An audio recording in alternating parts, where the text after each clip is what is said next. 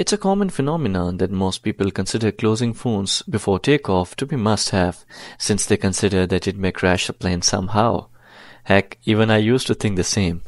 But well, as time passed, I came to this realization that it isn't true. Let me take you back to why this law was passed in the first place. Have you ever questioned why flight attendants insist on activating airplane mode before takeoff? This protocol applies to all electronic devices, including smartphones, tablets, and laptops. But why is it necessary? In the past, all electronic devices had to be completely powered off during flights. However, modern devices now feature airplane mode, allowing for activation during takeoff and landing. Despite technological advancements, airplane mode remains essential for flight safety. This method is rooted in concerns over wireless communications' potential interference with the aircraft systems. Reports from flight crews highlighted disruptions caused by electronic devices, prompting investigations by aviation authorities.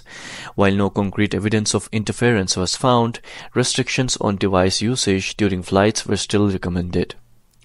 Airplane mode prevents electronic devices from interfering with the plane's communication systems and radio altimeters. By blocking signals that operate on similar frequencies to aircraft systems, airplane mode ensures clear communications for pilots, essential for flight safety. Moreover, with the advent of 5G technology, the risk of interference has heightened. Ground antennas emitting 5G signals could potentially interfere with aircraft radio altimeters, particularly during descent and landing. However, aircraft altimeters are designed to withstand such interference, ensuring continued safety. Interestingly, in-flight Wi-Fi operates via satellite signals, eliminating the risk of interference with aircraft systems. Despite this, passengers can still access other services like Bluetooth and Wi-Fi while in airplane mode.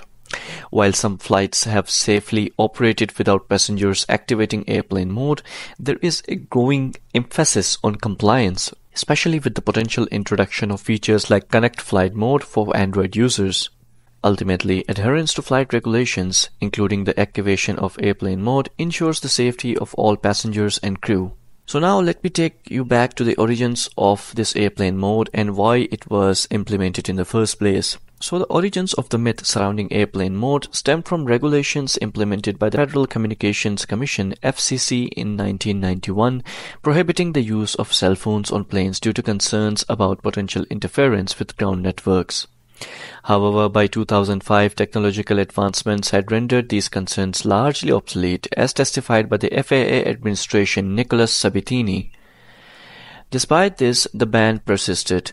In 2013, the FCC chairman Tom Wheeler proposed allowing phone calls and data usage on flights, sparking controversy primarily centered around the annoyance factor rather than technological interference.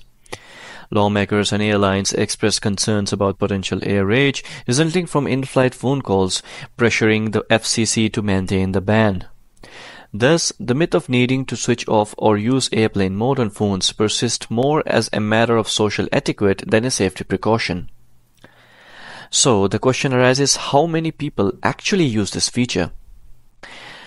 In a recent survey, it was found that 1 in 15 people don't bother turning off or switching their phones to airplane mode when asked by flight attendants. On the flip side, a whopping 67% do comply with the request.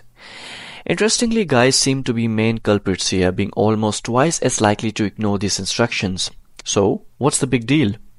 Well, it turns out that 83% of the folks turn off their phones because they are worried it might mess with the flight somehow. Millennials are especially jumpy, with 1 in 5 of them thinking their phones could even cause a plane crash, which is usually highly unlikely. Across the board, the most common worry is that leaving your phone on could interfere with communication between the pilot and ground control. And get this, nearly a third of people think it could even make the cabin lose pressure. But there's always that 13% who just don't buy into the whole thing and figure their phones are harmless. So after all this, let's talk about what pilots have to say about this. In an article, a pilot, Christy Kirsten, talks about why we need to turn on airplane mode when we are flying. She says that there is a risk that our phones might mess up with the plane's communication systems, and this has been a worry since mobile phones first came out. Even though technology has improved, this risk still persists, especially during important times like landing in bad weather. Kirsten says that it's important that we follow the rules and listen carefully to the safety instructions from flight attendants. We need to make sure that we don't distract pilots, especially when they are trying to land in low visibility. Kirsten reminds us that it's everyone's responsibility to make sure that we have a safe flight. She suggests that we can use the onboard Wi-Fi to communicate during our flight. This will help us avoid any disruptions and make sure that everyone has a good flight. So, what's my take on this issue? Well, I have boarded many aircrafts in the past for the last 20 years of my life, but at times I used to think it might be dangerous to not use the phone in airplane mode. However, with time, I barely put my phone in airplane mode. Sometimes I do, sometimes I don't. With the advent of new and advanced aircraft, they allow phones to be used even when airborne. Also, planes now have onboard internet which users can use, so I don't see any reason to put the phone in airplane mode. Given that, while it's my take, passengers should use this feature in airplanes as the flight attendants ask you to do this. Well, it's better to follow the rules and regulations of the flight. So that being said, I wrap up today's video. Hope you found this video useful, and if you did, make sure to give this video a thumbs up and subscribe to my channel for more content. Peace out.